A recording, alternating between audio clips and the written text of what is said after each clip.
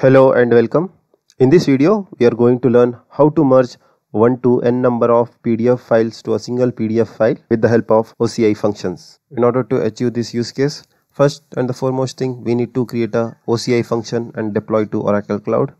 Second thing, we are making use of object storage bucket over here, wherein function will read the PDF files from object storage bucket and write back the merged file in the same bucket.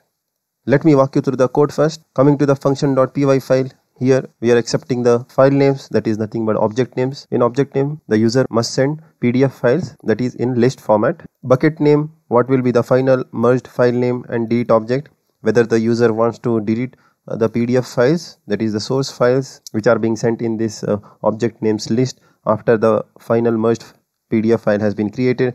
So this is a boolean. This is the sample JSON request what you are seeing in this test.json file.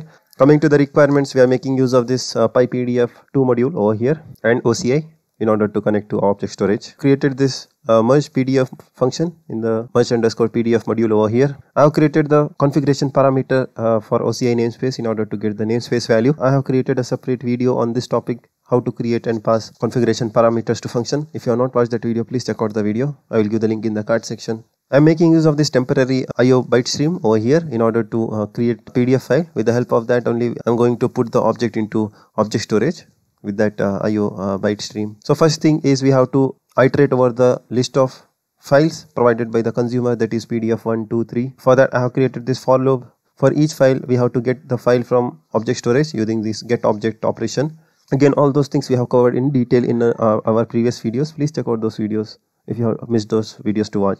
Wherein we are passing the bucket name and the PDF file, that is one by one we are fetching and we are appending those files with the help of this PDF file merger, which is part of this PyPDF2 module over here. So once we iterate all the files successfully, then we write this appended or merged file to our IO byte stream over here, which I have created with the temporary variable, and this IO byte stream will be our reference when we write this or put the object into object storage bucket over here. Just make sure you are passing the content type as application PDF. In our case, we are sending the PDF file. We are passing the merged file name what we got in the request from the user. Once everything is done, we are sending the response back to consumer. Okay, it has completed successfully, and the final merged file name. So in case anything goes wrong, we are printing the message or we are logging the message to a logger saying that error encountered while reading the particular file and the message, and also we are raising the exception over here.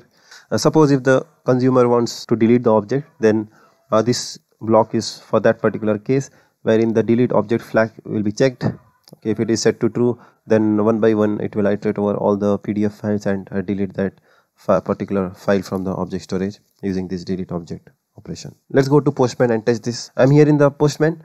In the request I am passing this PDF 01, 02, 03.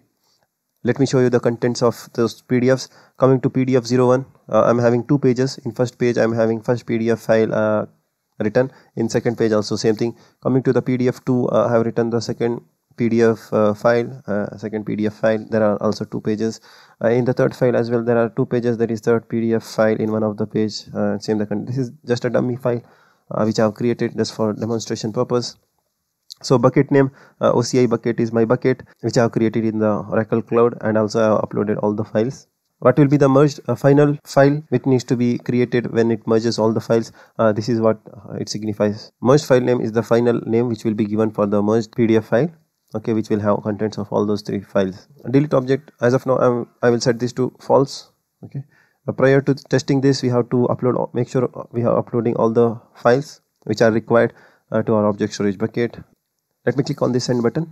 This has successfully merged the PDF files to a single file, and this is the final merged file name, same what we had given over here. Let me go to object storage, refresh. Yeah, we could see the file created. Let's check download and check the content.